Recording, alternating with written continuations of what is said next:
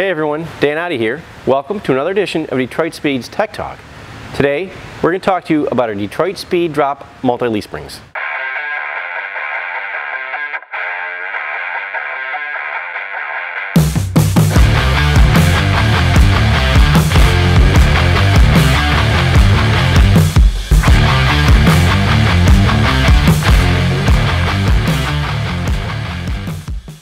Our leaf spring applications include 1967 to 81 Camaro Firebird, 1968 to 74 Nova, as well as 1964 and a half to 1970 Mustang. Now if you choose to use our Detroit Speed leaf spring mini tub kit on the 67 and 68 Camaro Firebird, you can fit up to a 315 tire size. On the 1969 to 81 Camaro Firebird, you can actually get a 335 tire on your vehicle. Now for 1964 and a half to 66 Mustang, you can fit up to a 315 tire, and for a 1967 to 70 Mustang, you can fit up to a 335 tire size. So some of the features when shopping for a drop leaf spring include such things as an anti-friction pad between each leaf. That'll help you with a smoother ride, along with a tapered leaf design. Another thing is that our leaf springs are front biased. So under hard loading, the axle is actually going to try and wrap itself around the leaf spring. So when this leaf spring is biased to the front, that'll help control that from happening. So for the Detroit leaf spring, for the Mustang application, we offer a 1.5 inch drop. However, for the Camaro Firebird applications, we offer either a 2 inch or a 3 inch drop. So one of the biggest questions is, which one do I use for my vehicle? Now for the 67 and 69 Camaro Firebird, we recommend either a 2 inch or a 3 inch. It really depends on what you're doing with the front of the car. Say you're dropping the front 2 inches, you probably want to do a 3 inch in the back to give you a level stance. If you're looking for more of a rake, we'd recommend the 2 inch drop leaf spring for your first generation Camaro Firebird. Now for the second generation, which is 1970 to 81 Camaro Firebird, we really kind of go with the 2 inch drop leaf spring as our most recommended option. And the reason is those cars are a little bit bigger, and if you have any kind of stereo equipment or anything in the trunk, it's almost going to be too low in the back with the 3 inch drop leaf spring.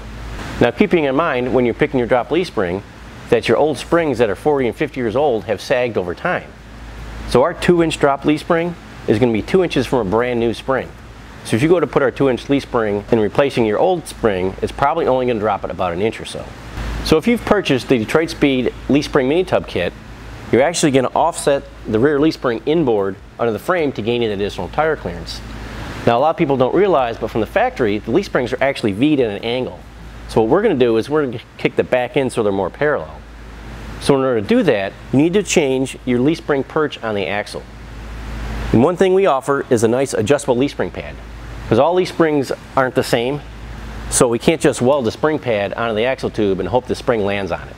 So that's why we make them adjustable, so you can mock everything up, get everything lined up, loose, tighten it, and then you can tack weld the spring pad on your axle tube. Now to give you the best, most consistent leaf spring we can offer you, when the guys in packaging are actually putting these together that are only sold in pairs, they're actually going to lay them on the floor and take the arced height from the floor to the top of the arc and match them up.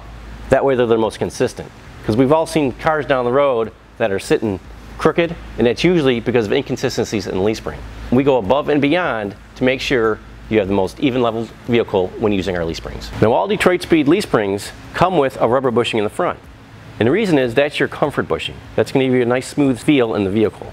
Now the back we leave open. We have either a urethane or a Delrin option bushing for the back. Now that's your handling bushing, so you want something a little more stiffer than rubber to give you that nice handling feel going through the corners. So the urethane is kind of a step up from the rubber, and the Delrin is really more for your high performance handling kit. Maybe if you're autocrossing or doing some events with it, we recommend the Delrin bushing for the back. One of the cool things about that, even if you're not mini tubbing it, it's actually the way we designed the bushing and the flanges, it's actually going to offset the leaf spring a little bit inboard to give you that little bit extra tire clearance in the back.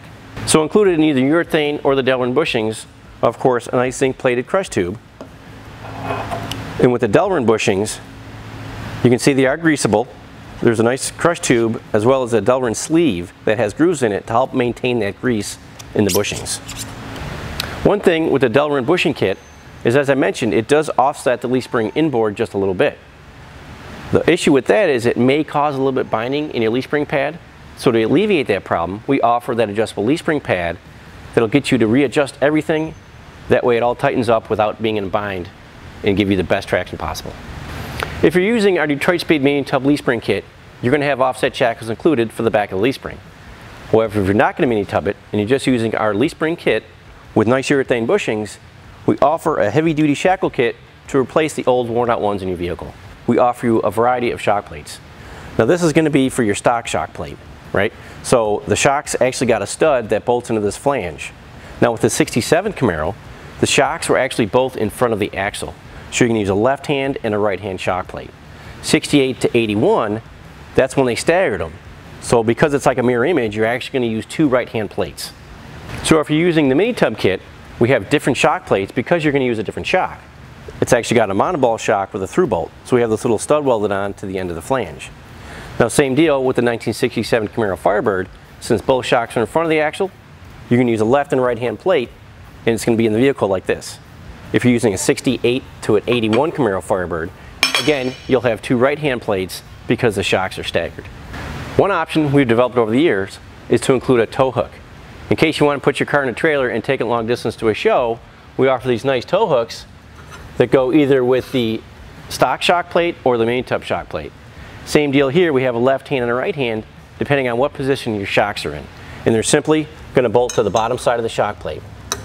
Before we wrap up this video, I want to discuss one more thing, so let's walk over to our display. In the decades here at Detroit Speed of testing first generation Camaros and 68 to 74 Novas, we've actually seen many cars rip out that leaf spring pocket. So one thing we've developed is a heavy duty leaf spring pocket. As you can see here, it's got a top plate that welds in to the top of the floor pan, and then a nice fabricated heavy duty leaf spring pocket that'll bolt into the vehicle. That way the leaf spring can handle a lot more abuse and not get ripped out of the vehicle. Thank you for watching another episode of Detroit Speed's Tech Talk. If you have any questions, please feel free to call us at 704-662-3272, or you can shoot us an email at sales@detroitspeed.com. You can also visit our website at detroitspeed.com or visit any of our social media outlets.